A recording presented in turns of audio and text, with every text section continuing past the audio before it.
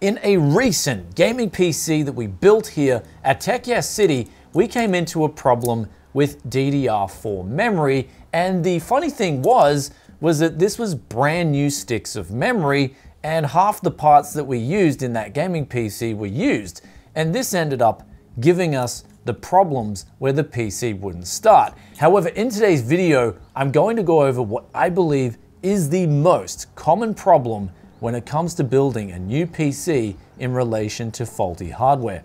So let's get on to how you can diagnose this problem yourself, and also if you've bought some faster memory as well, say for instance it says on the box that it's 3200 megahertz, how you can make sure you're getting what you paid for. Right after this sponsor spot. Never pay full price for Windows 10 or 11 again. With today's video sponsor SCD Keys, you can get activated for as little as $15 using that coupon BFTYC. Links in the description below. Welcome back to Tech Yes City. Right here, we've got a kit of 16 gigabytes of DDR4 memory, 3200 megahertz. Now, when I was building my PC, it just wouldn't boot, and I initially thought, okay, perhaps my CPU isn't supported on the BIOS support list for the motherboard that I bought, because it's a kind of a unique CPU. Not many people use this. It's called the Ryzen 5 4500, and I'm fitting it on a B450 motherboard. But then I looked on the website, it said it supported it absolutely fine. So I knew I had nothing to worry about there. I didn't have to update my BIOS, because sometimes if you buy PC components, especially on AM4, that's AMD's Ryzen socket, you may need to update your BIOS to get the system to work. And that's a separate issue on its own. But in this case, we knew all our hardware should work from the get-go, but it didn't. And in this case, I then took out one stick of memory and our computer still wouldn't boot. So what I did then was I changed the stick of memory over, since we had two of these sticks of memory, and then our computer started to boot up. Now, this is the good thing about getting two sticks of memory, is that you can quickly find out if one of the sticks of memory is faulty. Now, if you are out there in the world and both these sticks of memory don't boot and they're both faulty, then you will have to, I believe you've got some of the worst luck in history. I've never heard of someone coming into a kit of memory where both the sticks are faulty to the point where the computer won't boot. So if you're that person, then do drop a comment, because and just warn your friends as well.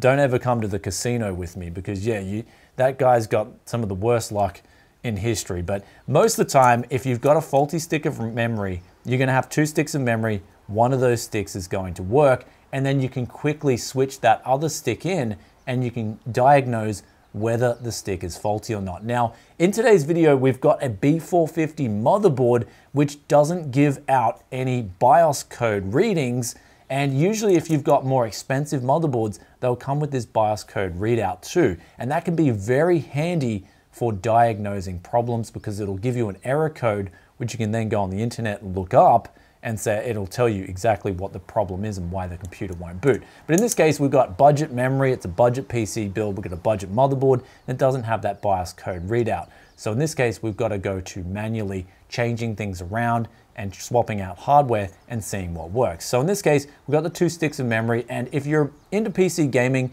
you should always have two sticks of memory in a PC to get the best performance possible out of your system. And also, it really isn't much of a difference between two sticks versus one stick at the same capacity of memory. Say 16 gigabytes, you get 2 by 8 gigabyte sticks versus one 16 gigabyte stick. They shouldn't really vary in cost a whole lot. They should be roughly the same price. So always make sure you're getting two sticks of memory when you buy a computer. You can, of course, you can get 4 sticks of memory too, but if you're diagnosing faulty hardware when it comes to RAM, just know that it's the most common fault on a PC when it comes to building new hardware, and also it's very easy to quickly diagnose if you have more than one stick of memory. So in this case, we've got that one stick of memory. We can send this back to Amazon and mark it as faulty, and then get in a new kit of memory, which is exactly what we did here, and both the sticks of memory work absolutely fine. So we're now good to go and finish off our gaming PC build, which is exactly what we did.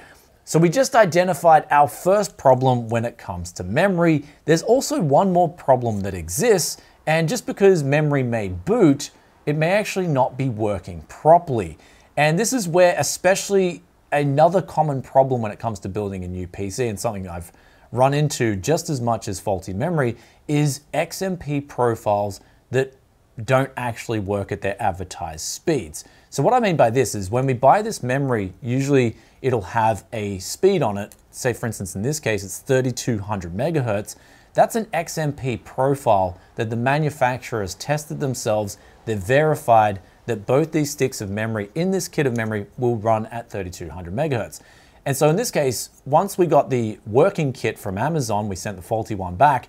This indeed did, we went into the BIOS. So when we boot up our PC, we hit either delete or F2 on our keyboard, and then we'll get into a screen where we can navigate with our arrow keys to a section called Load XMP Profile. We then hit enter, lock that in, and then we hit F10, save and exit, and we get to Windows, and then we can hit Control-Alt-Delete and go to Task Manager, Performance, left click on our memory, and verify that our memory speeds are there. In this case, 3200 megahertz is working absolutely fine on this memory. And one thing that we can do further on top of that is just simply go and type in the bottom left-hand corner, Windows Memory Diagnostic, left click, restart our computer, make sure it passes this whole test fully, and then we are confident that our memory is no longer a problem. There's also another application that you can use called MemTest 86 Plus, which does a really good job of thoroughly testing memory, and it does also various different types of tests that you can run. I found personally that the Windows Memory Diagnostic app actually does a very quick and efficient job. I've never had memory that's passed this test and then gone on to quickly fail after passing this test. So that's a good thing about the Windows Memory Diagnostics tool. It's very quick and easy to use, and it'll give you some pretty accurate results. However, that's this memory out of the way. It's called Clev here. It's a brand that's sold locally. It's very good value for money, at least when you buy it on Amazon and you get that Amazon 30-day guarantee. What we've got here is now two separate sticks of Corsair 16 gigabytes of memory that I bought off the used market. Now, both of these sticks exhibit their own unique weird behavior. And so one of the sticks will actually not boot up at all. And so what I did here was I then had to take apart the memory, which I do not recommend if you've got warranty. If you've got warranty and memory either doesn't work at the first problem we just mentioned or the second problem we're going to go into, then just send it back to the manufacturer, get a new kit of memory that works, and call it a day. But if you've got used memory and you want to do what I'm doing here, you can have a go at it. However, looking at this next problem, especially when it comes to getting what you paid for with speeds, we've got here two 16 gigabyte sticks of memory from Corsair. This is 3200 megahertz, just like the Clev stuff. And what we had here was one stick of memory that booted up absolutely fine, but as soon as we locked in our 3200 megahertz profile from the BIOS, we then started to boot into Windows, and it gave us problems where it just wouldn't even get into Windows, and the little circle here was starting to spin and give out issues. So basically, if you have memory that boots to Windows fine and you've just installed it, and then you lock in those XMP profiles, those high speeds in the BIOS, and then it fails to get to Windows, then it may be one of two issues. The memory may not work at its advertised speeds, which you can then refund and get a different kit of memory in or exchange it, or it may be that your CPU is either old or it just simply won't support those speeds. So this one's actually a little bit more difficult to diagnose. So if you are coming into issues where one of the sticks, and remember back to our two sticks of memory, where one of our sticks boots into Windows at 3200 megahertz, and then we change it over to the other stick that does work, but then when we try to lock in those settings and it doesn't boot to Windows, then that's a clear-cut case example of one of the sticks of memory not working at the advertised speeds. So what you can do there is you can then return that stick of memory, get a new one. However, it can also be another problem, and that is your CPU. Especially if you've got a Ryzen first generation CPU, a lot of these CPUs struggle to work with even 3200 megahertz. If you've got, say, a Ryzen 3600 or a Ryzen 5 5600, those CPUs will work absolutely fine with 3200 megahertz and a lot of times absolutely fine with 3600 megahertz. However, if you start going to speeds like 4000 megahertz, you can come into issues with the CPU simply not supporting those memory speeds. And so that's an issue of the CPU maxing out at a certain memory speed and you not being able to get your memory running at those advertised speeds. So in other words, the memory could be absolutely fine. It's just that you cannot physically get your CPU to support those higher memory speeds because it just won't get there. And in fact, if you're thinking, well, can't I warranty my CPU? Well, actually you can't, because AMD and Intel, they generally don't guarantee those higher memory speeds past a certain level. Though we're saving the best till last, and that is with the used memory that we got here, one of the sticks did not boot up at all. However, what we then decided to do was to clean this memory down, because I believe that this memory may have actually come from a flood damaged PC, because it was giving out problems. It looked a little bit dirty when we got it. And after cleaning it, and we just gave it out a clean, we took the heat sinks off the memory. And if you do this, be careful, because you may void your warranty. But after doing this, we then put the memory back in the system and it booted up absolutely fine.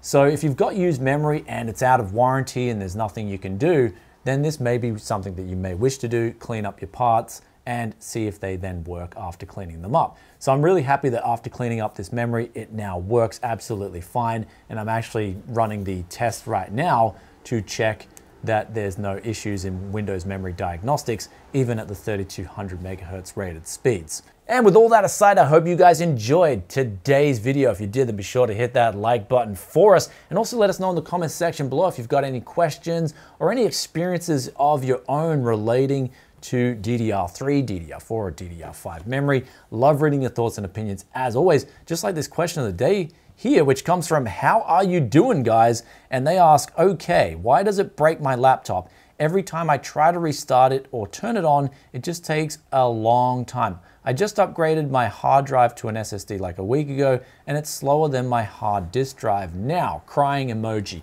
And they're talking about the Windows 10 optimization guide that we did. And this is the first that I've heard where the Windows optimization guides we do here at Tech Yes City would cause any problems like that related in the comments. Whenever we make our Windows optimization guides, we thoroughly test them out and make sure that you're getting better performance than you did before.